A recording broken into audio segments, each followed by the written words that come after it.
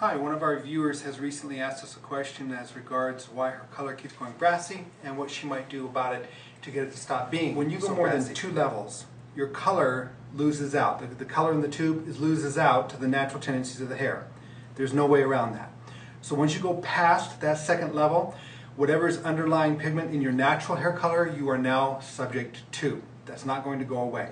So if you're getting brassy, it's because you're trying to lift too light with the wrong product. That product needs to be a lightener, not a high lift tint, which is an oil bleach, basically, and not with regular color or permanent color either. So then she asks, would it be okay if she used in Majorelle, which is a color line out of L'Oreal Professional, if she used a color that had an 01 series in it? Say for instance like a 901 or a 9.1, which is blue. No, don't do that, because the blue, basically blue has a very unique component to it in that as it washes out, it too can wash out warm, red, brassy. So you would not want to do that. Try a neutral. Try a neutral in a demi-permanent color. So if you want to try a neutral, whatever your level is, if it's a level 9 now, then try a level 9N in a demi. So maybe you would use Dialite, or you would use, well, any kind of a demi. Dialite, Richesse, any product line you'd want to. You might use a tone.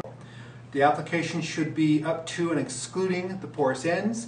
Process for the first 10 minutes, save the rest for maybe the last 5 minutes. Be very, very careful, watch it closely so that the ends do not go flat. What I would strongly suggest you do is don't go so light.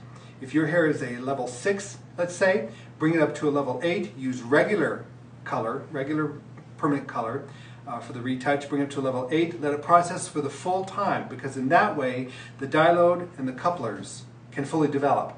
And in permanent color, what that means is that the color locks in, stays, doesn't tend to fade out brassy at all. If you go too light, what happens is that it always goes brassy, you just never win.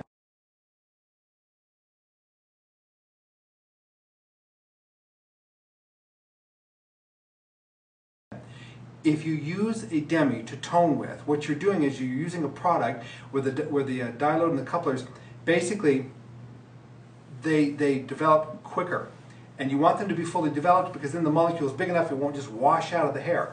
And that's what you want, for it to not just wash out of the hair. You want to watch it. If the hair, because it's long and it's curly in the case of this viewer, if the hair appears to be nice and neutral and it starts to look a little too deep, stop that. Don't let it run the full time.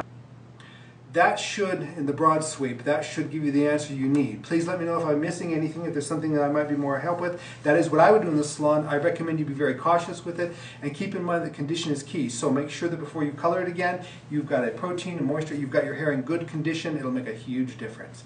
Thank you for your question. Bye for now.